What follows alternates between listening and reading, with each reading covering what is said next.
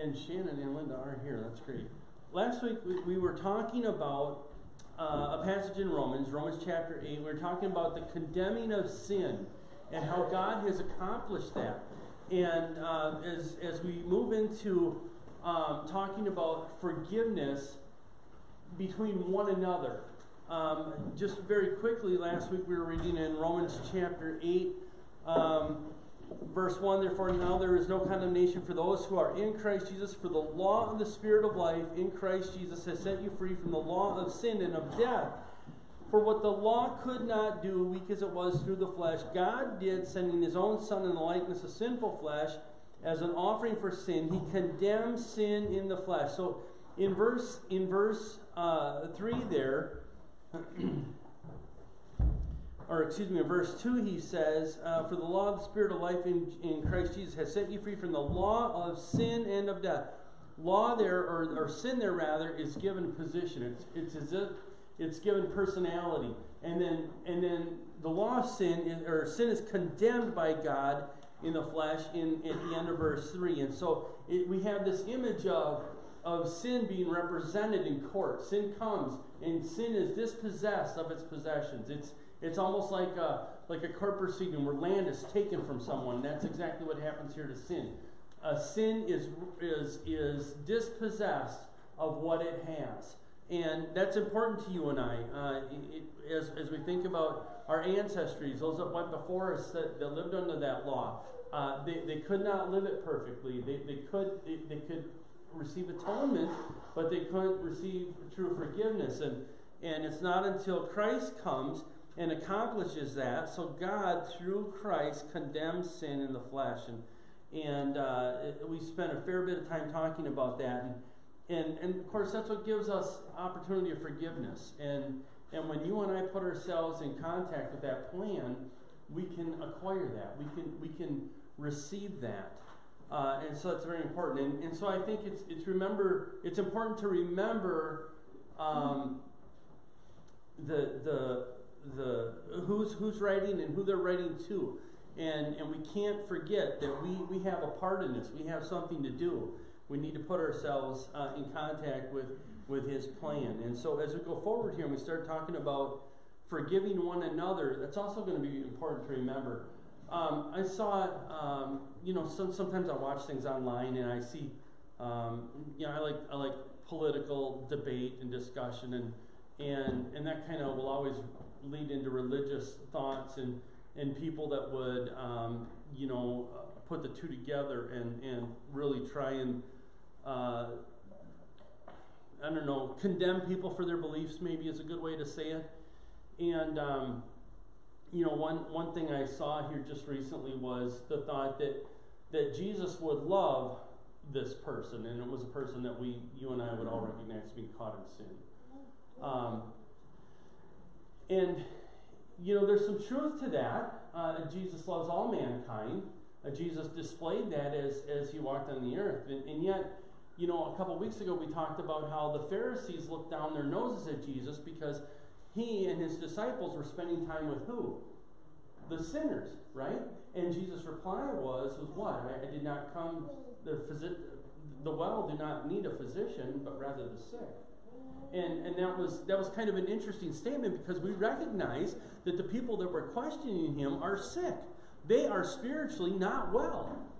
But Jesus is telling them that the physician has come for those that are sick. And the difference is the tax collectors and the harlots or whoever he was taking time up with were people that had something going on within them, didn't they? They were having a change of heart. They were having a change of mind, and they were hearing his message, and they were responding to it.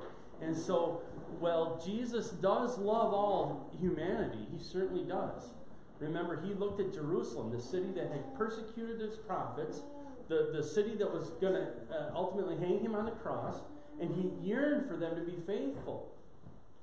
But so many were not listening to his words, were not warming, were not softening their heart. But those that were, those are the ones that he was spending the time with. And so it's kind of a rude argument to say, well, God loves all, and thereby condone a sin that one is caught in. No, God, or Jesus rather, would love that individual but would hate the sin.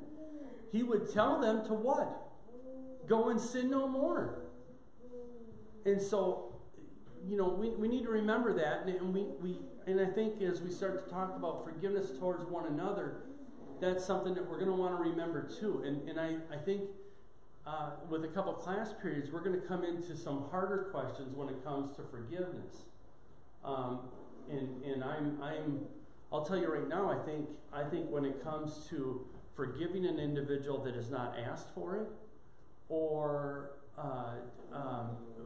blanket forgiveness to individuals that obviously don't deserve it, that will maybe never come and apologize to me, where does that play in my spirituality? What role does that have in my spiritual life and in my spiritual wellness towards God? As we talk today, we're going to talk about one another, and I think that's pretty clear cut. But I think of Jesus on the cross in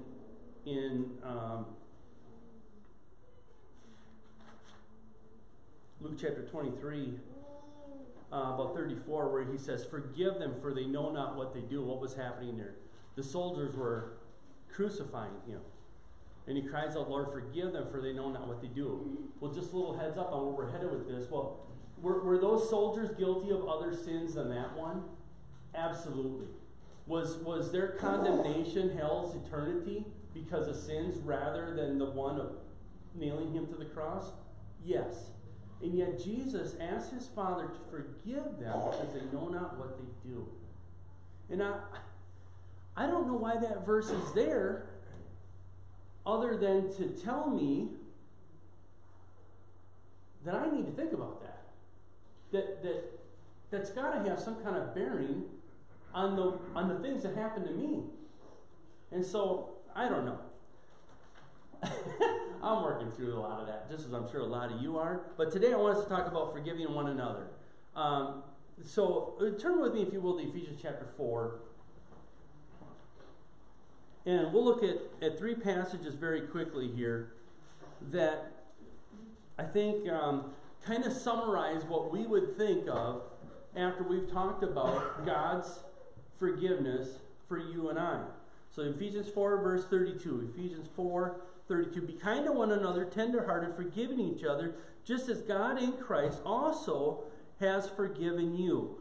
Notice that here we're talking about the attitude or the position that we are supposed to have. We are supposed to be kind to one another, tenderhearted, forgiving each other, just as God in Christ also forgave or has forgiven you. And so here we are couched in position of where forgiveness is, right? It's by God through Christ. And this also brings up another question to me. We get so concerned about you wronging me or me wronging you. In a way, that's almost silly. Because who am I to be wronged? Who are you to have a problem? Now, I know we all have feelings. I know we all are soft individuals. And hurt is real. I understand it. I have been hurt. And yet, when I look at God and what God has put up with, if you will, man, it almost seems silly, doesn't it? Some of the things that get us worked up. Just think about that. Let's go to Colossians chapter 3.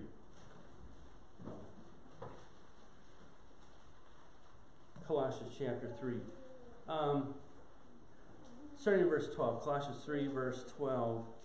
"So, as those who have been chosen by God, holy and beloved, put on a heart of compassion, kindness, humility, gentleness, and patience, bearing with one another and forgiving each other, whoever has a complaint against anyone, just as the Lord forgave you, so also should you." So here again, and more so in this verse, because of what God has done for us, the forgiveness extended to you and I, notice again, couched or framed within our Christianity, that thought that God has condemned sin, has given us the ultimate atonement or forgiveness in Christ Jesus, that we are to have these attitudes or these things represented within us. A heart of compassion, kindness, humility, gentleness, patience, bearing with one another, forgiving each other. Why? Just as the Lord forgave you, so also should you. And so, so many times we see examples in scriptures, and yet the examples of Christ oftentimes seem to be the ultimate, right? So Christ's example of humility, of service, of washing the disciples' feet, we can't outdo that.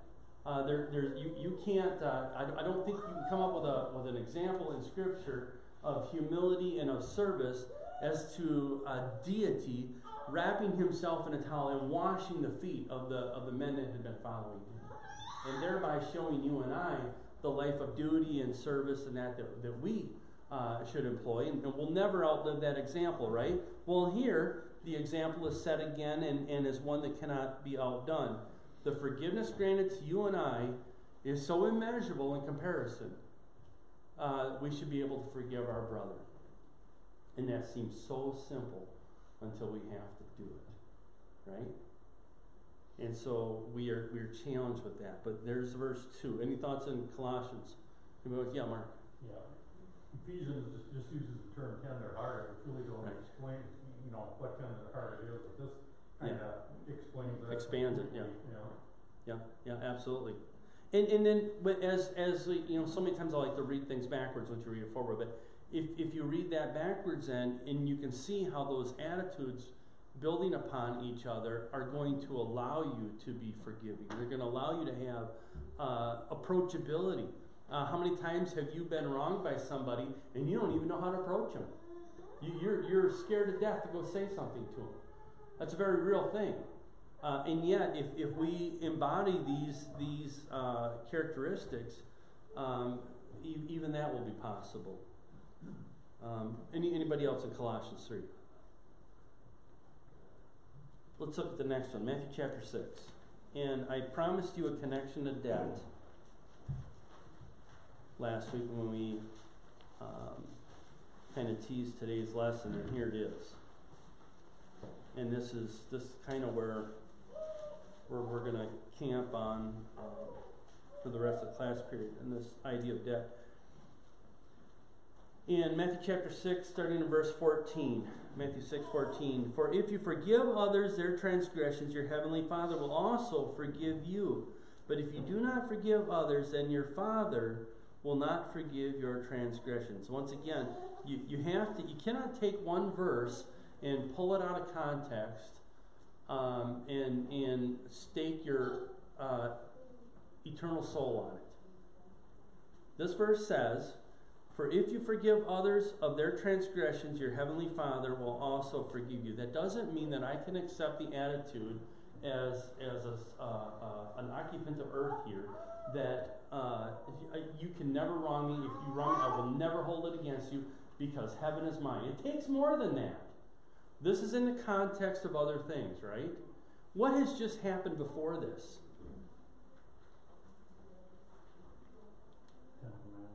Well, that did happen before that. That's a very good answer. little closer to what it says. That's kind of thing Ken would usually say to me. I love it. It's the Lord's Prayer, right? They come to Him asking Him, how do we talk to our Heavenly Father? And so we have verse 8. So do not be like them, for your Father knows what you need before you ask. Pray then in this way, our Father who is in heaven, hallowed be your name. Verse 9, verse 10, your kingdom come, your will be done on earth as it is in heaven. Give us this day our daily bread, and forgive us our debts as we also have forgiven our debtors. And do not lead us into temptation, but deliver us from evil. For yours is the kingdom and the power of the glory forever. And then, if you forgive others their transgressions, your heavenly Father will also forgive you. But if you do not forgive others, then your heavenly Father will not forgive your transgressions. The phrase forgive us our debts, verse 12, as we have also forgiven our debtors, is talking to wrongs between us. It's talking about injustices that happen between one and another. And he clarifies that. And think of this. He gives them an ideal or a template of prayer. And within that, then, he clarifies at the end the importance of forgiveness. And it's based on the idea that God has forgiven you so much, you need to forgive your brother. Here again, in the confines, it's Jesus. We can't argue with the author. The audience are his people, the people that are striving to faithfully serve him. And so within that context again, we need to forgive one another because of what God has forgiven us. Notice that the passage is pre his death on the cross. It's before the understanding that he is becoming this perfect sacrifice for the forgiveness of sins. And yet, Jesus can say this. Isn't it interesting? He can put that before them, knowing full well what's going to take place. It's as good as done. It's as much as already happened. Any thoughts about Matthew chapter 6? So there's a connection back to debt. And that's really what forgiveness seems to be. Or seems to have this tremendous comparison in Scripture to, would be a forgiveness of debt. And right away you're starting to think of a passage that speaks exactly to that. Our debt is very small in comparison. Our debt with God, in fact, was immeasurable. So to forgive like God is to completely absolve or release our brother. That sounds a lot like that court case with sin, right? Where sin is dispossessed of its ownership. We completely absolve or release our brother. Or some might say to grant grace is a really deep definition of that type of forgiveness. And that's exactly what God does to us. He grants us a measure of grace. Let's first look at, before we move on, let's look at 2 Corinthians chapter 5. I promised you 3 verses, we'll do 4.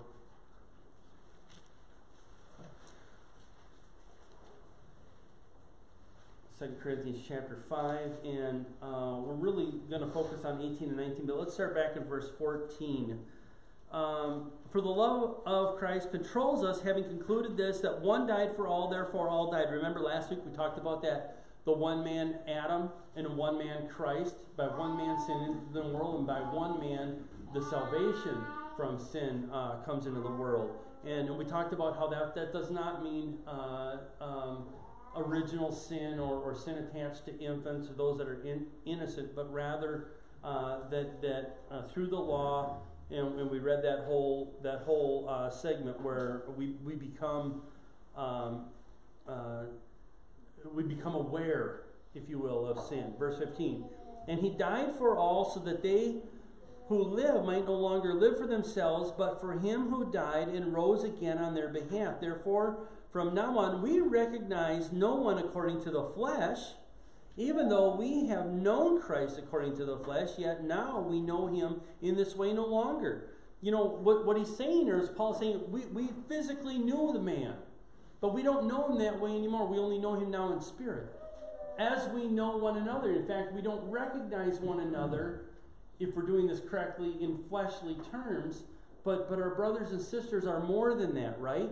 And so there's no division like there was. And I think that's very important when we consider the subject here, verse 17. Therefore, if anyone is in Christ, he is a new creature. The old things passed away.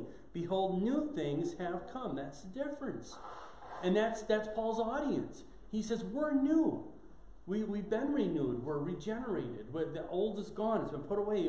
That question of dying, we've died to self, and we've arisen anew. verse 18. Now, all these things are from God, who reconciled us to himself through Christ and gave us the ministry of reconciliation. Namely, that God was in Christ reconciled to the world, namely, that God was in Christ reconciling the world to himself, not counting their trespasses against them. And he has committed to us the word of reconciliation. So God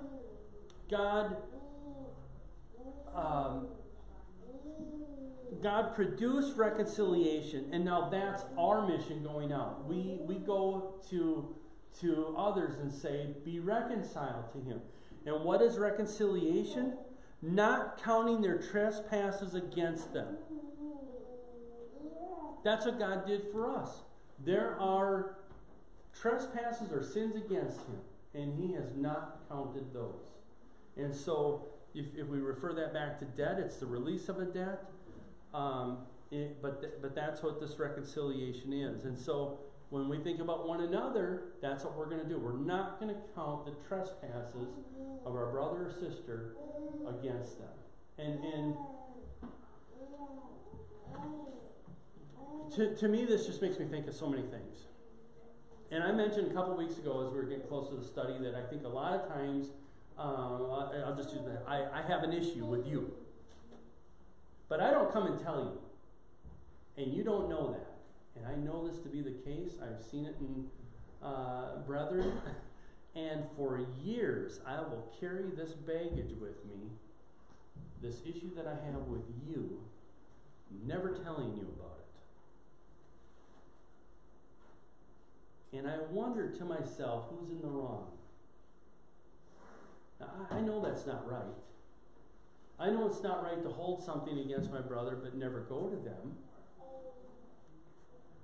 But I wonder if I'm hurting my brother in not telling them what the wrong was, how it hurt me, what I'd like to see changed, whatever it would be. Am I hindering them? Am I putting a stumbling block before them, even though they don't know of my problem? I'm just asking. That's the kind of thing that bothers me. That's the kind of thing that makes me wonder, could I be hurting my brother, even though they don't know? Because I guarantee you, as I interact with that person, there's going to be something there, right? There's going to be a holding back. There's going to be not this openness that there should be. And, I know that time cures things. I know that time takes things away and problems dissolve. And that's probably a very fortunate thing for us. It's just very unfortunate it does take so long. I guess that's something to think about. Any thoughts there in 2 Corinthians? Yeah, Mark. Back to Jesus on the cross, forgiven, not what they do. That's probably some of the most important words that Jesus spoke in reference to us in our Christian walk, because how could he be the perfect sacrifice without them words that showed his true heart? I mean, what worse thing can somebody do to you than physically kill you? And, you hear of people that hold grudges and unforgiveness their whole life, and then maybe on their deathbed, you hear they finally reconciled with somebody that it was a known fact in the family or the community or whatever that they despised each other and glared at each other or snapped their neck real quick every time they seen each other, but they finally resolved it, But what better example did Jesus give us on the importance of a pure heart? Yeah, that's a really good thought. You're right. Without those words, I guess we would be left to wonder, wouldn't we? I mean, you and I could easily gave up his life and with hatred towards those that were standing right in front of him and spitting on him. And which one of us could have said those words? Happening to us. And so many times, like I mentioned, why are those words there? Well, there were men that followed shortly after that went through the same thing in a likeness, right? When Stephen and the others then were martyred, those words had to be on their mind as that was happening, wouldn't you think? And so Christ is their ultimate example, even as they face something very similar. you and I today, I'm not, and we can talk about this more. I'm not sure it means that I should just blanket forgive everybody that's ever wronged me. But I think there is a place where, for my own health and my goodness, for my mental state, I don't want to carry stuff around.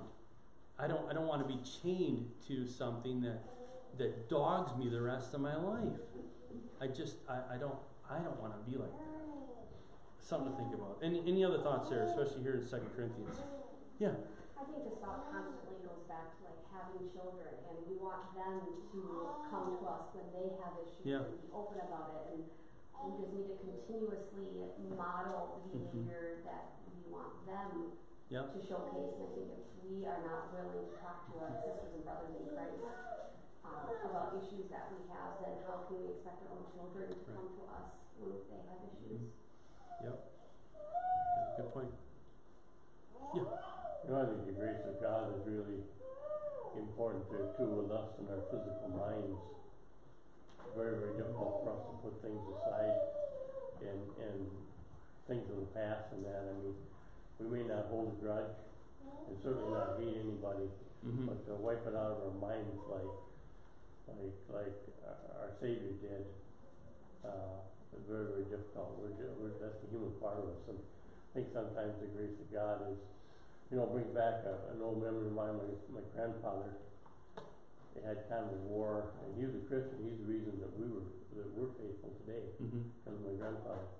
But a neighbor had raspberries planted on the fence line, and they fought over those berries that spread over onto our side, Grandpa would go out and pick them, and she'd just have a fit. And there was kind of a war between them, and I don't know that my grandfather ever apologized to her, ever straightened that out. But I just want to think in times that the grace of our God is plentiful. Right. And when you think about this debt and you think about this forgiveness, and so we are to recreate that in our lives with our brothers and sisters, because God has done that for us. I mean, He completely absolves us of those wrongdoings. And I think so many times we'll forgive our brother or sister of that great debt. But in the back of our mind, they still owe us $1. We just won't get rid of it all. We just cannot say it's over. Or there's consequences, I know there's consequences or problems. I understand that. But maybe we'll scratch that wound occasionally. Or at the very least, be leery. Right. Interact. And there are some very real situations where sin produces consequences that are going to cause a person pain going forward.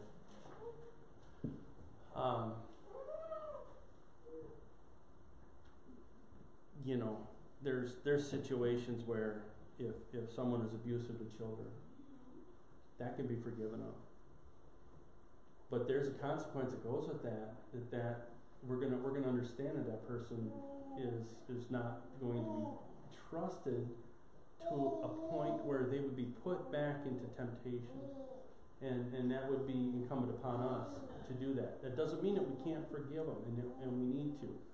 But there would be situations. But so many times, over petty things, we will create conditions or build walls within our own lives that we shouldn't do. Okay, let's turn to Matthew chapter 18. Ultimately, this is where we were headed with this, and it's a passage that we're all very familiar with, and something that we have studied several times in this Bible class, but not necessarily in this context. But in Matthew chapter 18, starting in verse 21, Peter came and said to him, "Lord, how often shall I forgive my brother, or how often shall my brother sin against me and I forgive him? Up to 7 times?" Now, who knows the background here? What is Peter asking? What is Peter's position as he brings this thought and question to Jesus.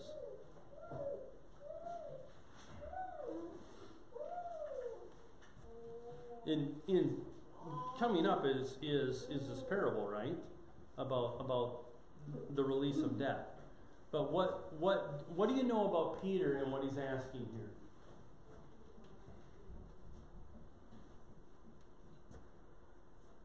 Is 7 a good number?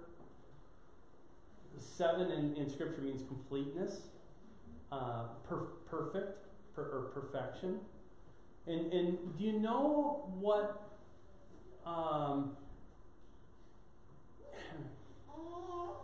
So rabbinical teaching at this point, rabbis were telling and teaching that you had to forgive a person basically 3 times. They were going off of passages in Amos chapter 1 verse 3 and chapter 2 verse 1, I believe.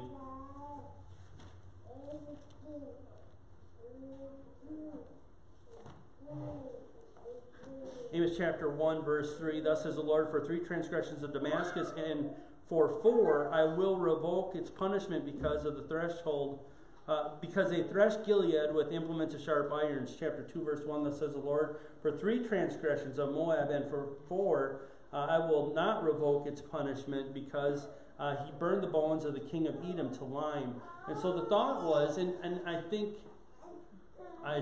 quite incorrectly, by the teachers of the day, that you had to forgive someone 3 times when they wronged you.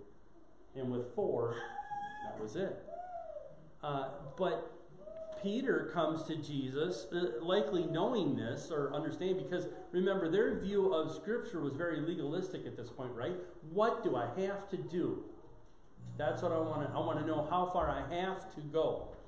And that was their legalistic approach. And so when Peter comes to Jesus, he says, Lord, how often shall my brother sin against me and I forgive him? Up to 7 times?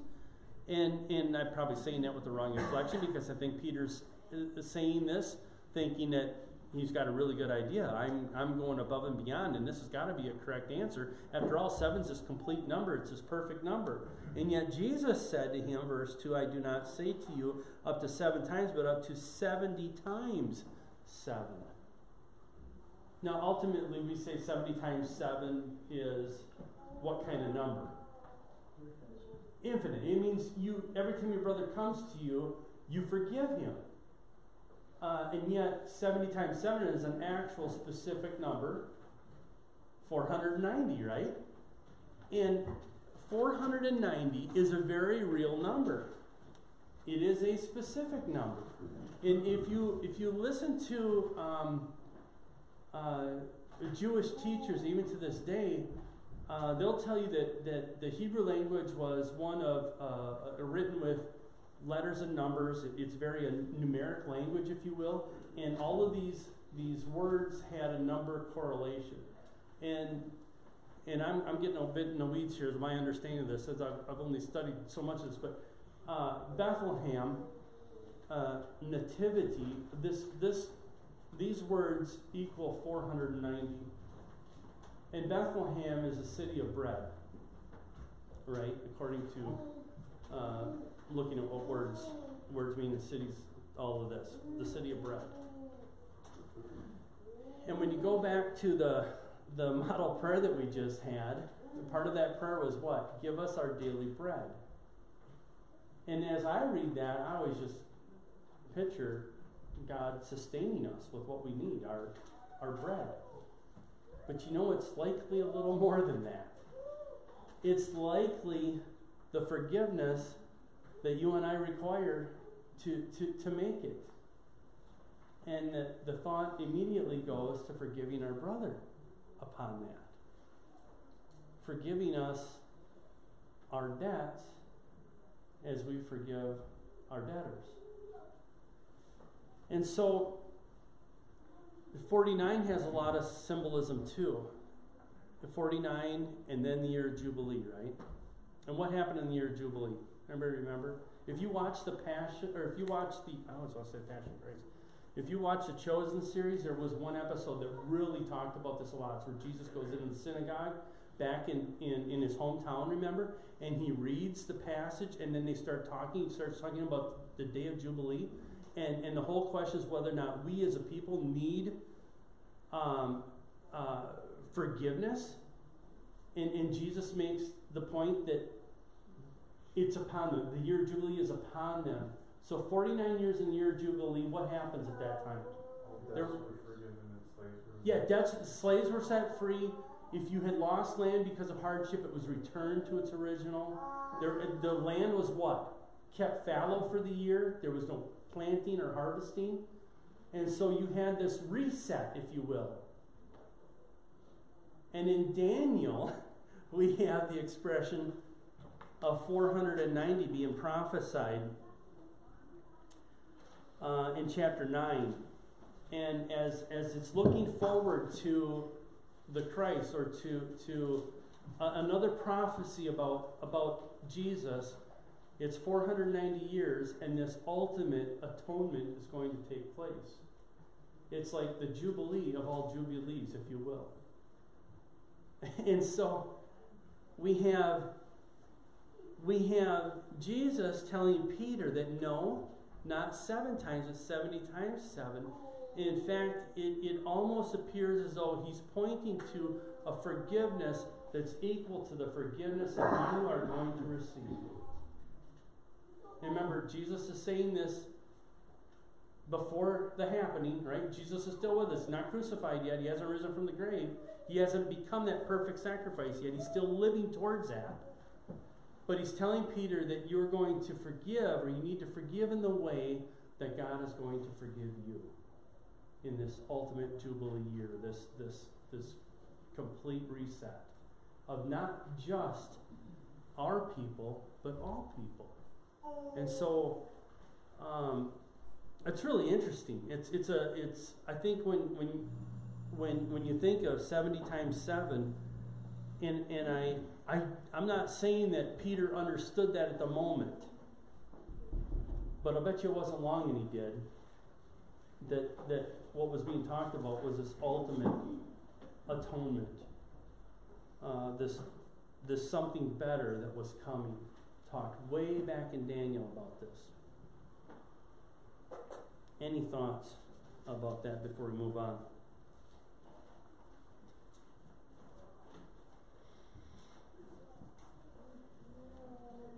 Just a second, bell, John. Okay. So, just a little insight. We talked about verse 21 and 22. Verse 23 will start the parable of the king that wanted to settle accounts. And we will talk about that, or pick up there, in 2 weeks. Because next week we have visitors here with us for camp. Thanks for your attention.